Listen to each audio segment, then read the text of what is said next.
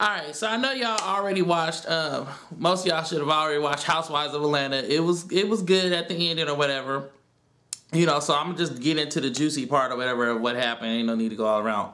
One thing I do want to say, I didn't like how Cynthia just went up to Peter and was like, yeah, I think Candy was trying to do a dig because she tried to say that, you know, she didn't talk nothing about, or she said that, you know, she know things about Peter's past, and, you know what I mean, but she don't bring it up to Cynthia or whatever.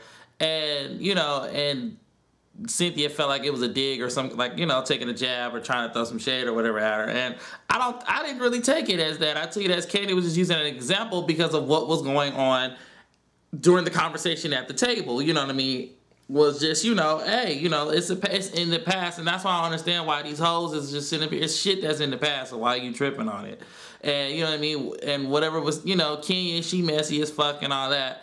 But I think I'm just talking on Candy's part, you know, I don't think she was doing it to do that. She was just using it as an example. And then here come old stupid Cynthia going to say something to Peter, got him all riled up. So anyways, Nene decided to do a little couples, you know, kick back or whatever, and do some, and ask, you know, some couples questions, which to me, all the questions that they asked were what was going on during this current season, you know what I mean? Which to me, that was just so planned and staged. But, you know, I was like, that's messy. And so, you know, here once again, Kenya, you know, I mean, Nene started it, but here come Kenya, you know what I mean? Natalie was trying to get her together, and here come Kenya getting up, charging, trying to get in her face, and you know what I mean? And then old dude, what's his name, Christopher Williams, grabbed her arm, and then she just flipped out. Then here come Kenya's gay friend.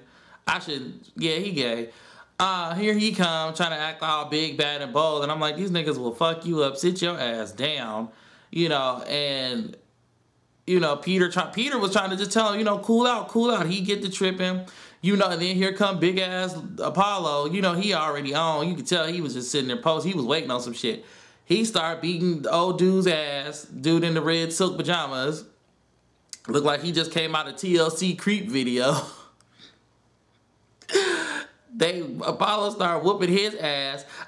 The way how Apollo was taking some of his aggression out, I think that dude must have said something to Apollo a while back, and he was just been waiting to get in his ass, because that looked like that was an ass whooping that he was waiting to do from a while back. It might have happened that time when Kenya tried to throw Portia out of that little costume party they had the last season. And I said maybe that was why he just wanted to whoop his ass. So he just took flight on him. Everybody from behind the camera running up, trying to stop everybody and shit. Apollo just took it to a whole nother level and shit. And then, you know, Nene talking about, why you do that? You started shit. Yeah, she didn't have to get up and charge that girl, but at the same time, Nene, you set this all up. You basically, you know, you threw the lighter fluid on it. All Kenya did was run her dry ass feet across the wood and ignited the fire. You know what I mean? But you set up the wood and everything and the lighter fluid. You know what I mean? And she just sparked it. So and from there it just lit. And it looked like next week Candy about to be on 10 and shit. So it's about to be a mess, child. But I'm sure gonna be watching. But I just want to see. I want to see why.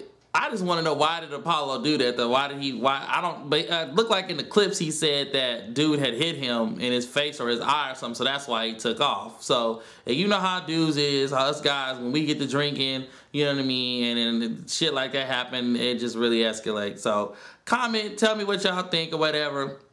I definitely can't wait till this coming Sunday to see what else is gonna happen. But I just want to give my 2 or 3 cents. Deuces.